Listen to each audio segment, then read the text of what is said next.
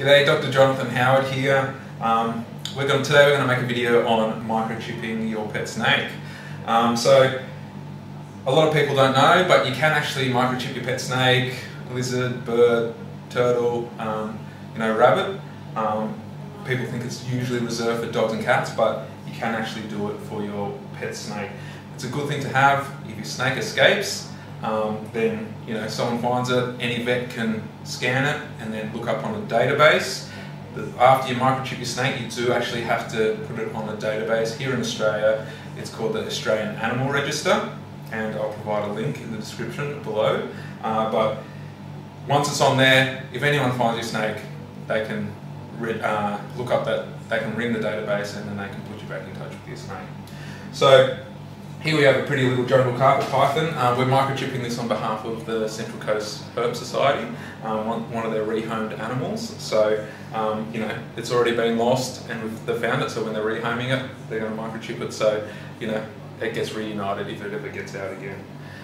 So, with microchips, a lot of people are concerned about the size. We use the mini microchips. These are 1.5mm by 9mm, so really tiny. You can see it against my pinky finger. It's really small, so you're not even going to see that underneath the skin of your average snake. The position, okay, so here's the injector. The position that we do snakes, so generally for snakes that are over 100 grams, we'll microchip in this position. The standard position is, here's the cloaca, and we go on the left side about 4 to 5 centimeters towards the head, just underneath the skin there.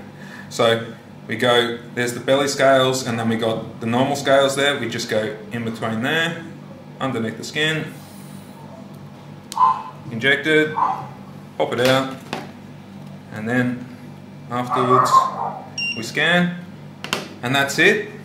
So this snake's been microchipped. It was that easy. We didn't even have the head restraint. Jungle pythons are known to be a bit bitey. She didn't even bite me, so that's how easy and pain-free, relatively pain-free it is. So hope you enjoyed the video, and we'll catch you later.